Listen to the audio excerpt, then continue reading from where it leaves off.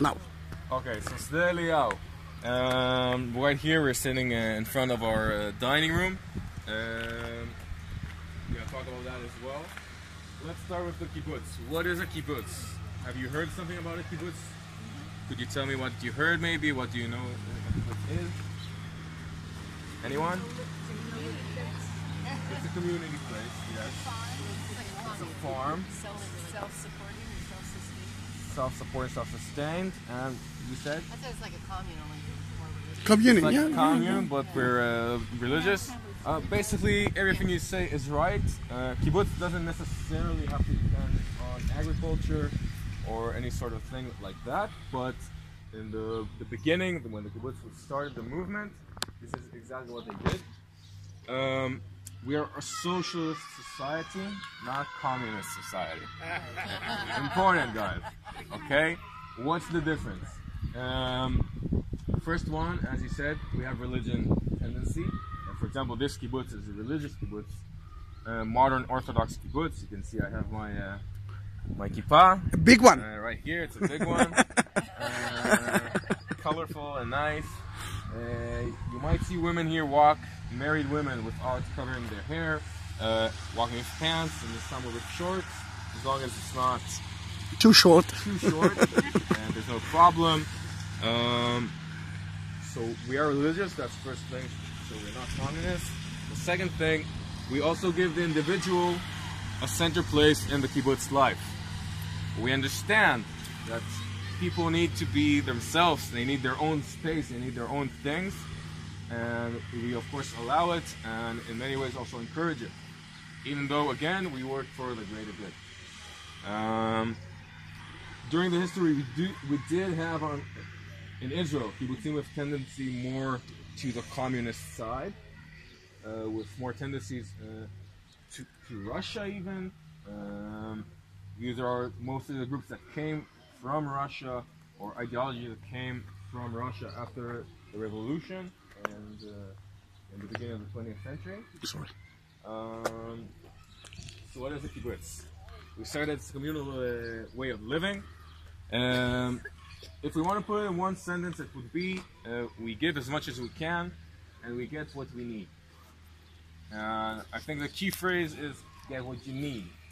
Okay? It's not what you want, because you can't always get what you want, but what you need. So the kibbutz is supposed to take care of all our basic needs.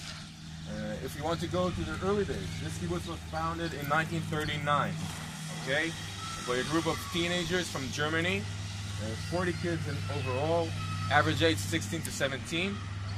The oldest guy in the bunch was 22. Forever, he will be remembered as the old man.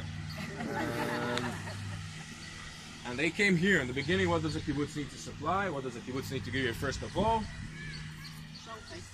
A place to live, shelter, and the first building to ever be built on the kibbutz is the dining room.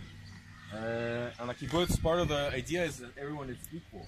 Men, women, doesn't mind which job you have, we are all equal as men, as human beings.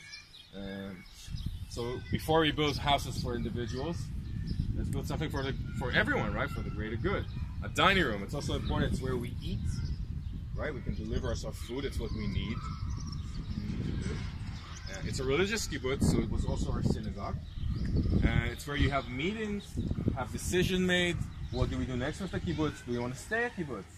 Do we want to invest here? Do we want to start growing dates? Do we want to, maybe let's try a vineyard? Who knows? All of that happens with the members gathered around, deciding together in a democratic way.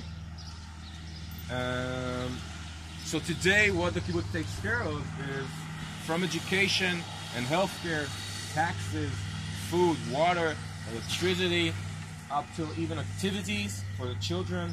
For example, playing music, horse riding, soccer. It can be swimming, it can be volleyball.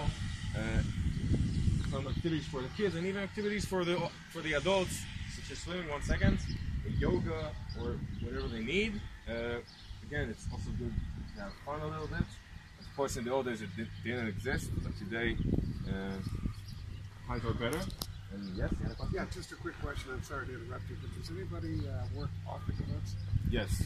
We have around 60 members who work off the kibbutz. We'll get to it.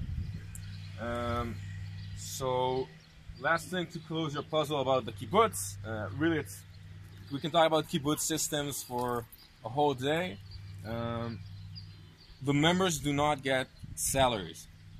Okay? Every member in the kibbutz doesn't get a salary. He gets pocket money. How does that happen? The salary where he works goes to the same bank account just as everyone else's. That bank account, which is filled with everyone's salary, we pay taxes, everything we mentioned, everything we need. With what's remaining, we also invest in the kibbutz, and we also give the pocket money for the members, which is basically an additional thing. You don't really need it to survive. It's more like money to go and spend for what you want. For example, to get perfume, clothes, buy a new cell phone, buy a new computer, maybe a TV. You can save it, you can go, you can travel with it, fly overseas. It's your money. This is where our individual comes in. Okay? You have your own thing as well. So this is really, really, in short, the way of life in a kibbutz.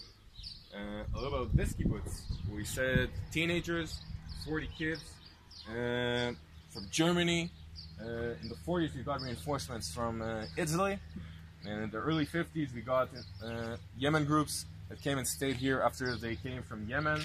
And during the operation Israel did to get them to Israel from Yemen. 60s, we got a lot of French.